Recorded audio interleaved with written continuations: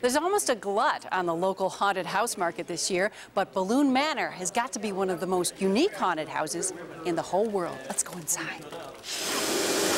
Inflation began Friday morning in this empty Southtown Plaza store. Yeah, about 40 or 50,000 balloons later. There will be 60 to 70,000 balloons by the time this is done.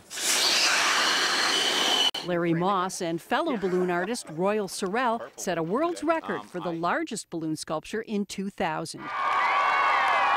Moss created the first piloted balloon sculpture last summer. Balloon art is not just making dogs and cats. It can go so much further.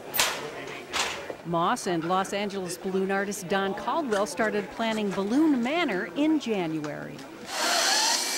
We ended up with 54 experienced balloon artists taking part in this project. They have come from all over the US and Canada. And then on top of that, there are about 30,000 balloons in the walls. We had somewhere around 225 community volunteers. I was just trying to give her a little love because we've been here for 14 hours. After 5 long days of construction, the manor will open to the public for just 5 days due to the temporary nature of the medium. We got a broken segment here. Moss hopes for permanent results, though.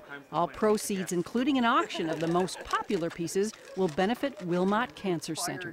We're hoping that the public is going to appreciate the artistry and the work that our creators have put into this stuff, and also hopefully they're going to be extra generous because all the money is going towards the Cancer Center.